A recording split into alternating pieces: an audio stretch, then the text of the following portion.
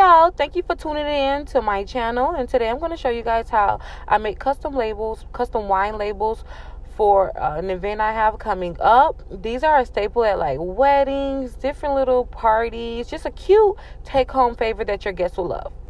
So I opened up a blank Canva. I turned my background black just so you guys can see everything. And so I can see because the labels that I'm making are white. So I just went over to Elements and I grabbed a square and I'm sizing that 3 by 3. So the height is going to be 3 and the width is going to be 3. And as you move it, the height and width definitely will show in the corner. So you just size it to 3 by 3. All right, y'all. So now that we got our measurements, I'm turning it white because my label will be white because I need it to match these chip bags. And I will show you guys how to do that in a later video. But today we're working on these labels. So I like things to be exact. Here you can see me, Canva, y'all. I was pulling the wrong thing. It's because I sent something to the back. So it would take a little minute to get it through. So what I just went ahead and did was I went over in my uploads, and I'm so sorry that my uploads and all that, like my sidebar did not show. I'm super sorry. But I went over there and I just pulled my client's invitation. When I pulled their invitation, and you guys can see right here, y'all, I was so sad that none of this was recording while I was doing this, but I'm going to do my best. So here's the invitation. So I just cropped out what I didn't need, which is all the invitation, the invite information. I did not need none of that. So I just cropped it out. And guess what, y'all? I am going to just place this, size this, and place this on my square. And that's going to be my label. Like, look how easy this is. Now, you guys definitely can design your wine bottle labels however you want. Like I said, I needed this to match the chips.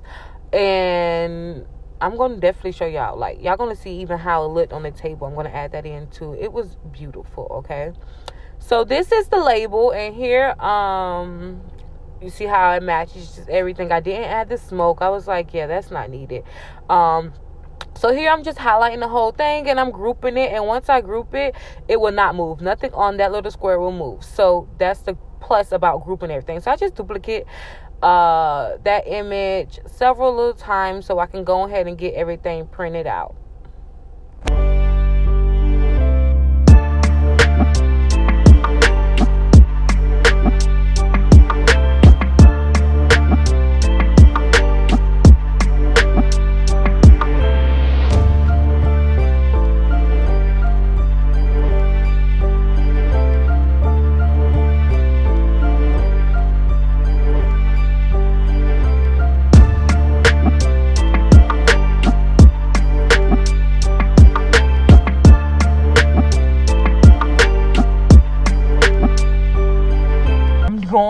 But here you guys go, and you can see that it looks perfect. They're beautiful.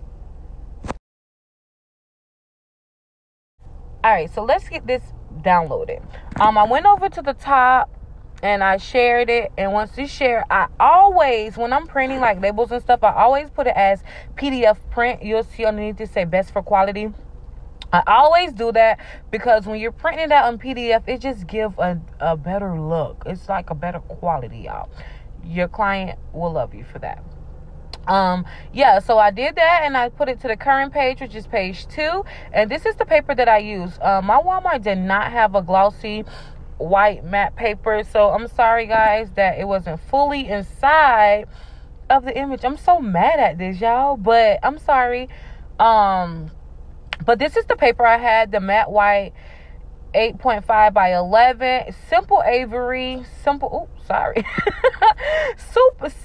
Avery paper. And the printer I'm using is none other than a $39 Walmart printer, Canon printer.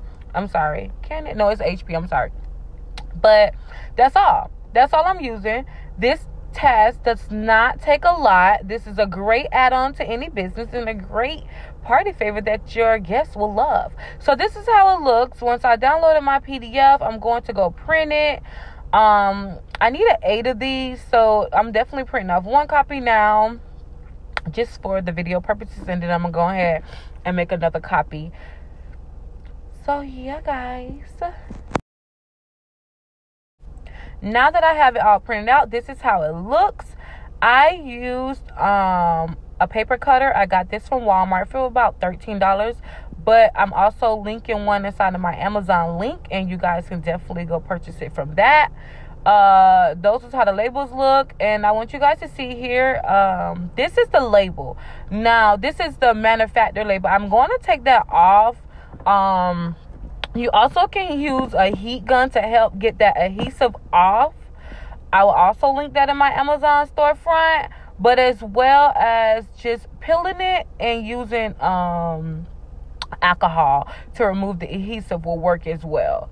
So that's what I choose to do because I was too lazy to bend down, y'all, and get my heat gun. Yes, I was. But that's what I did, y'all. Y'all can see the adhesive on there, but definitely once I lay the label down, I will go where the adhesive is showing, and I will use the glue. I will use a cotton round and alcohol to just scrub it off, just to give it a clean look. You don't want to have all that adhesive on this favor. So there I go, pulling it off. It is perfect, guys. I'm so sorry all of this couldn't be seen. I thought it was being recorded, y'all. I'm so sorry. Y'all, let me go get better out of these videos, okay? So everything that I use will be in my storefront on Amazon, so you guys can purchase. And here is the bottle. Y'all see that little corner that was lifting up? I didn't realize that I left like a little piece of the sticker on the corner, but I'm definitely going to remove that. But it came out beautiful, y'all.